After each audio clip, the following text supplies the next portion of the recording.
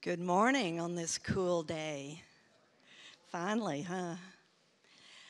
My name is Sue Ann Palmore. My husband Bob and I have been blessed to be part of this church and serve the Lord for the past maybe decade. It's been a true blessing.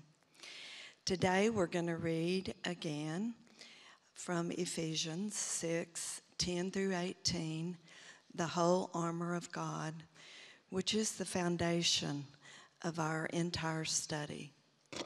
But I better put on my glasses. I don't have it memorized yet. Okay, Ephesians 6:10 through 18. Finally, be strong in the Lord and in the strength of his might. Put on the whole armor of God, that you may be able to stand against the schemes of the devil. For we do not wrestle against flesh and blood, but against the rulers, against the authorities, against the cosmic powers over this present darkness, against the spiritual forces of evil in the heavenly places. Therefore, take up the whole armor of God, that you may be able to withstand in the evil day, and having done all, to stand firm.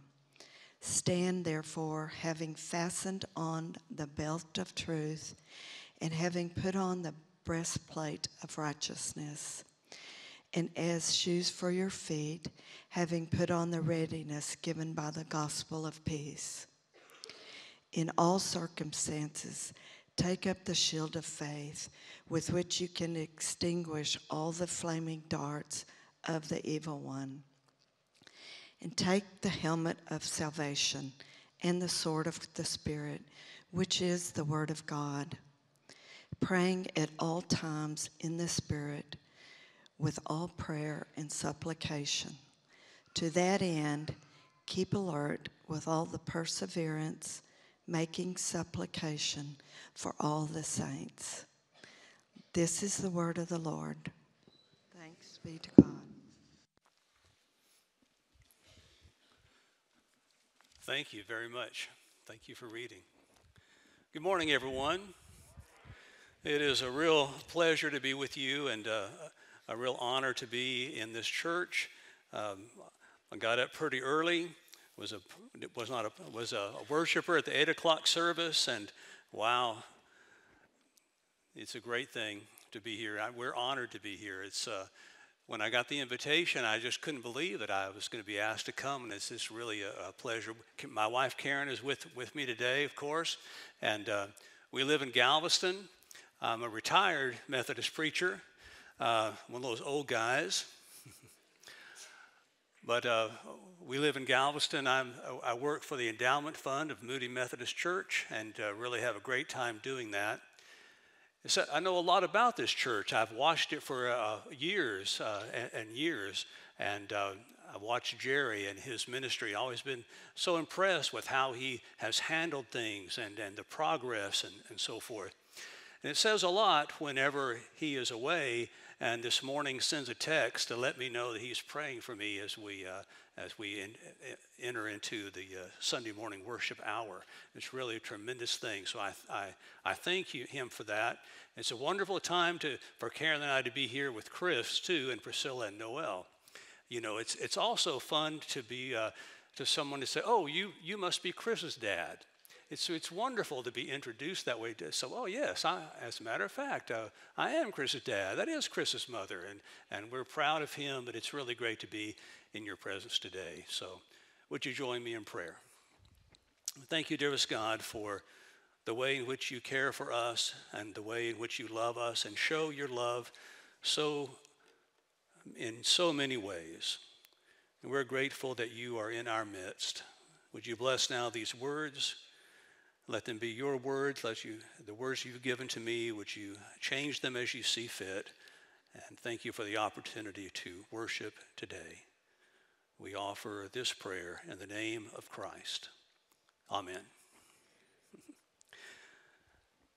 So occasionally I get to drive our 2004 F-150 pickup. Sometimes the battery is not so good like it is right now, but I love to drive that pickup. It actually belonged to Karen's dad and passed down to us, and so every now and then I get to drive it. It has this dent in the back of the tailgate. And the story goes that he was out in the pasture with the cows, and the bull ran up behind it, just smacked it and put that dent in there. And that's not really the story, but it's better than the one that probably is, because that story is one that has been untold, and that story is a mystery. And even I don't know how the dent got there, but I thought I should make that story up because it's just a lot better than probably what happened. Mr. Harrison was a World War II hero, fought in the Philippines and in that whole region. His group fought for 306 days, 306 combat days. I wanted to get that right.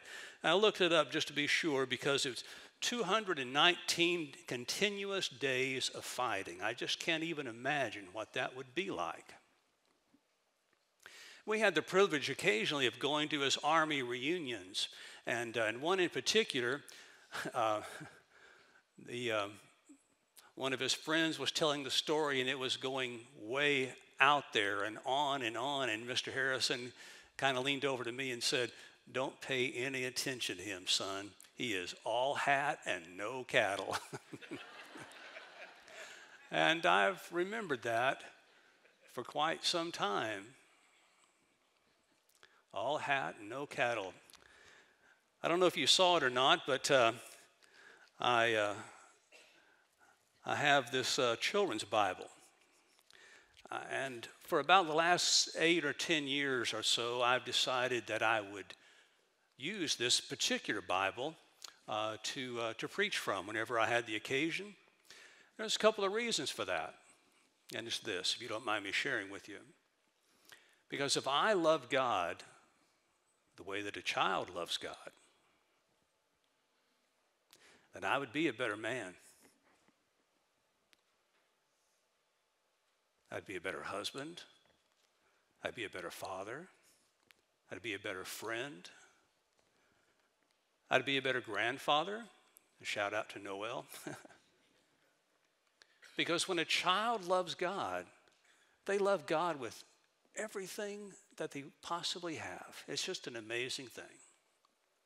You ask a child to help, and you can hardly give them the job fast enough, at least most of the time, unless it's chores around the house. I do understand that. But you ask a child to help, and the hands are going up. It's really the same with youth and students, because they want to make a difference. They want to make an impact. They want to make sure that things happen for good. They see something wrong, they want to right it. It seems to be something that's so natural with children and youth. Occasionally, someone will say, the youth, the children, the students, they're the future of the church. There's a better way to say that, because certainly there's a future involved, but let's be truthful here. They're the church now, right now. They bring life and energy, and frankly, for us who are a little bit older, they increase our faith. They're the church now. We adults, we're the ones that slow things down. I have a pastor friend that said, when I get to heaven, if I walk in and I see a bunch of folding chairs, I'm going out the side door.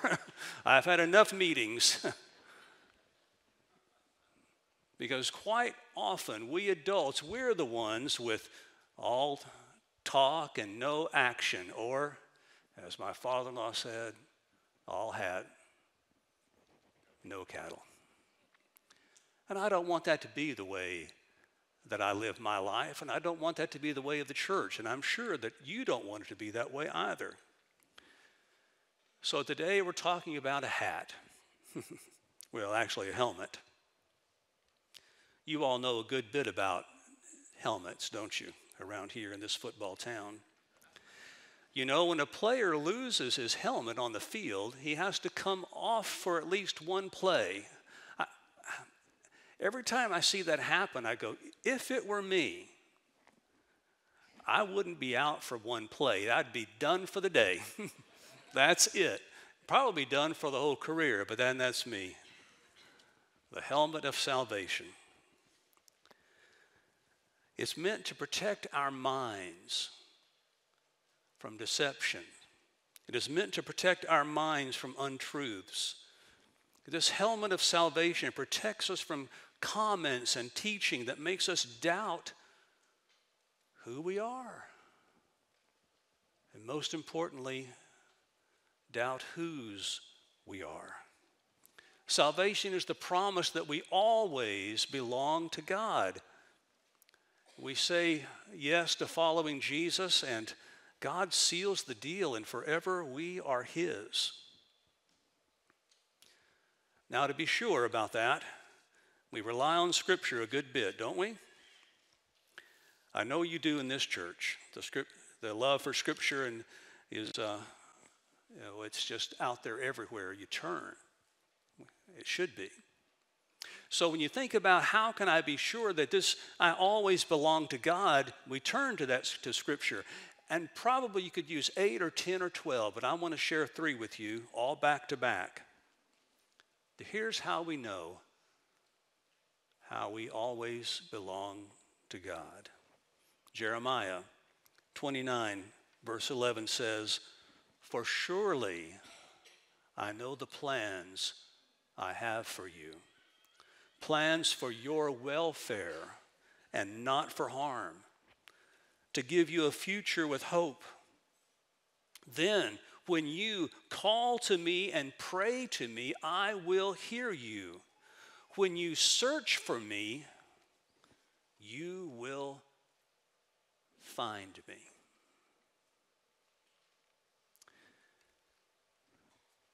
So on some mornings, I'm able to go out on the back porch and sit and drink a cup of coffee, and we're in love with our little puppy. She likes to sit on the front porch in front of me, and I'm behind her in the chair, just sit there for a few minutes. And I noticed one day a dragonfly just kind of buzzing around. I went, uh-oh, what's Lily going to do with the dragonfly? But I just watched, and she didn't see it for a while, and finally it came in her view, and she stood up and looked at it in amazement. And I thought, oh, she's going to want to make friends with that dragonfly. The dragonfly got the same level. She walked toward it a little bit. And then the dragonfly, who didn't want to make friends with the dog, of course, flies off. But in those few moments, I thought, I am watching something very special here.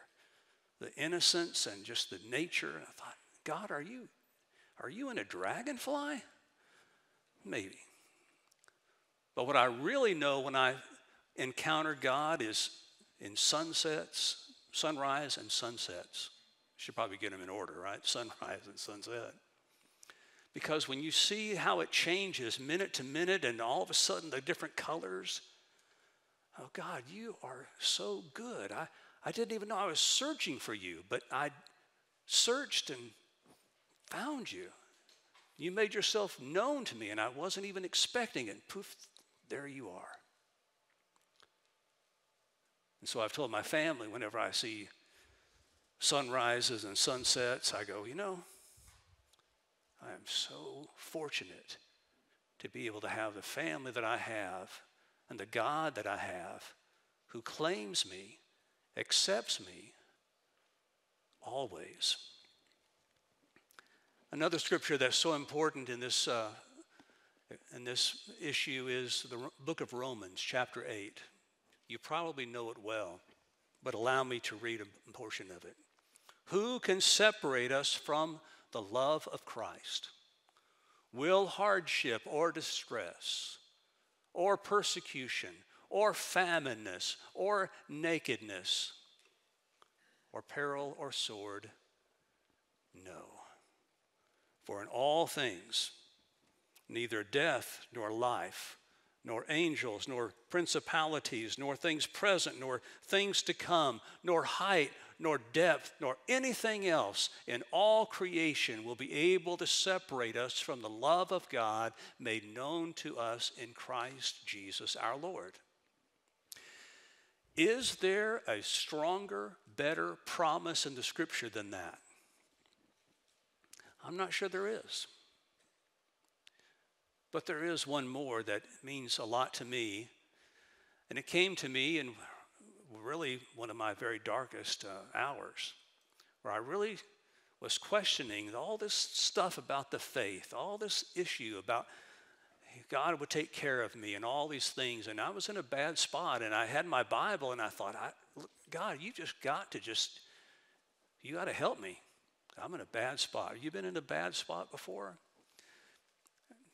It was one of those times I just kind of opened it and flipped around a little bit, and there it was. The very end phrase of the Gospel of Matthew, that great gospel. And it ends with that wonderful statement that says, remember, I am with you always. And ever since that day, decades ago, the phrase always has just meant so very much to me. Now, you've been engaged in the book of Ephesians for several weeks now. And that small book in the New Testament was meant for not only the church in that particular area, but all churches that had been established at that time. It was meant for everyone. And like the full body of Scripture, that is also meant for everyone today, every church around.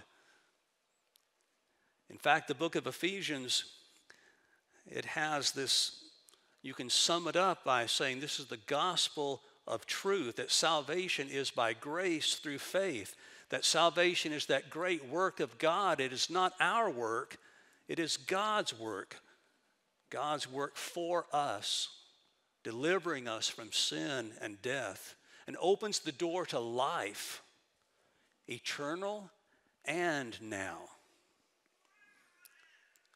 You know, in the Gospel of John, Jesus says, I've come that you might have life and have it abundantly. So when you have life, here's what you're able to do.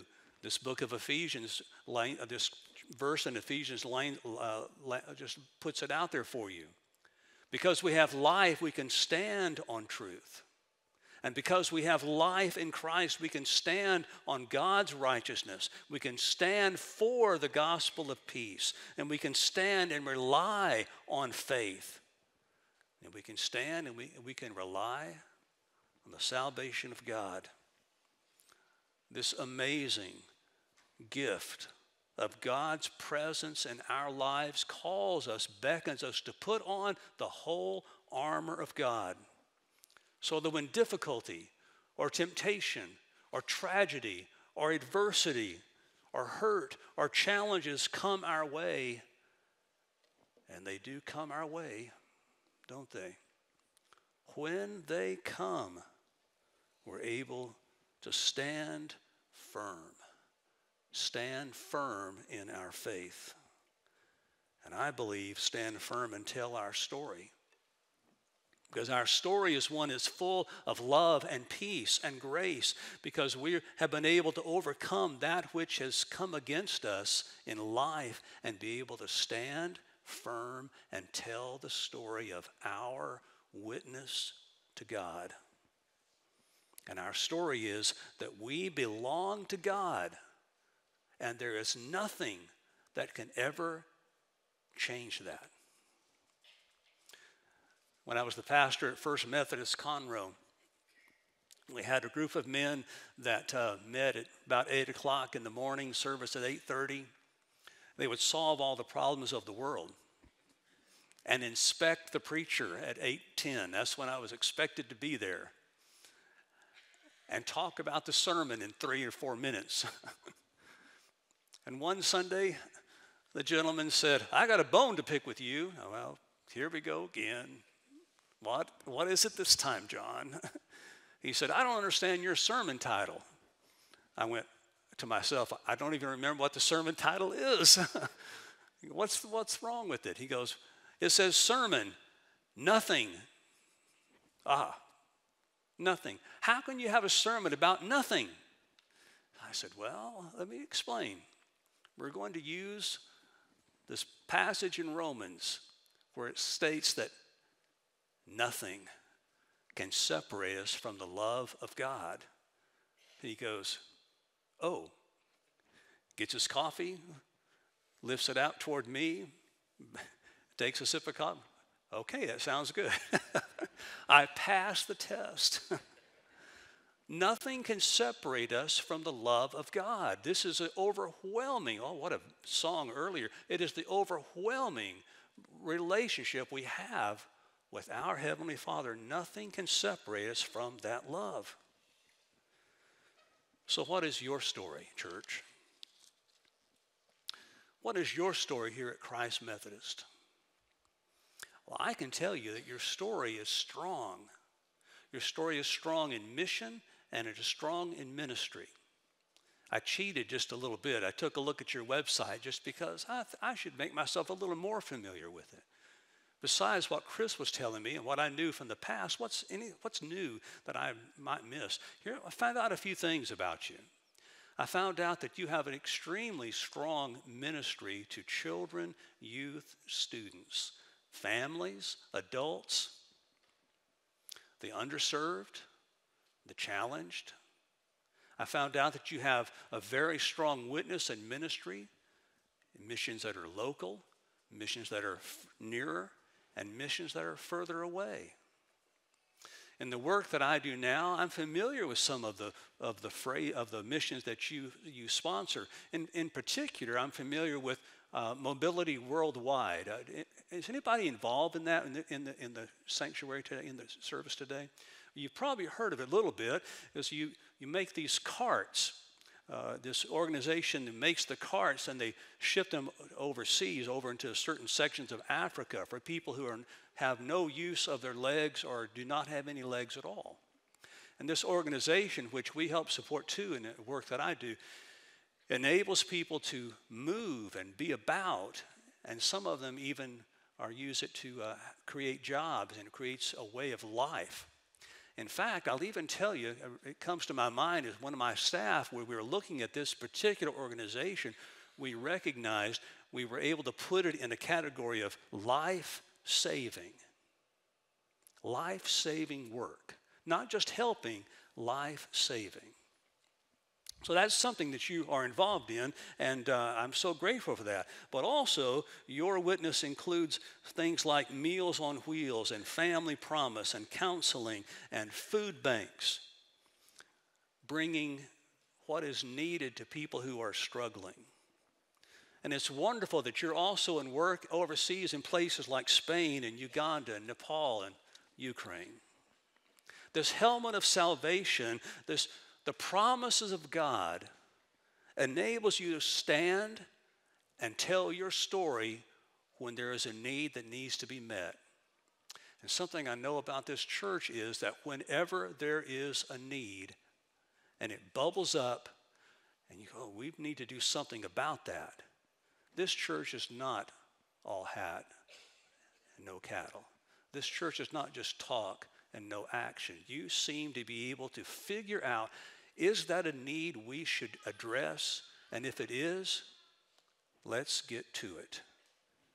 You put on the helmet of salvation, not just to defend yourself, but also to witness to those around you who are facing some kind of difficulty or struggle or tragedy, something going on, and you are able to stand and tell your story of faith, love, and grace for what you have discovered, the salvation that's right there in front of us.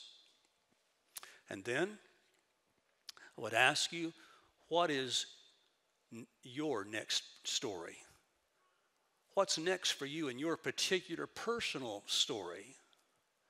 As you remember to put the helmet of salvation on, enabling you to stand and withstand what comes against you, and also to be able to witness and support what might be coming against somebody that you know, your neighbor, your family, your colleague. What's next for your particular story? Whatever it is, people of faith were able to stand, tell our story, and because we want to serve this God of grace, We want to produce, or at least try to produce, fruit that would be pleasing in his sight. We want to follow his attempt at least to follow all his teaching, attempt to respond when we feel God leading to us, and then, because of the work you do collectively, to produce the fruit of the Spirit, which is love, joy, peace, patience, kindness, goodness, self-control. What's next for your particular story? Whatever it is, you're going to stand firm and you're going to respond, because that's the kind of people that God calls us to be. And I think that's your story, to stand firm and respond in faith. So, if you agree with me, it's always dangerous to say that. But if you agree with me, let the church say, amen.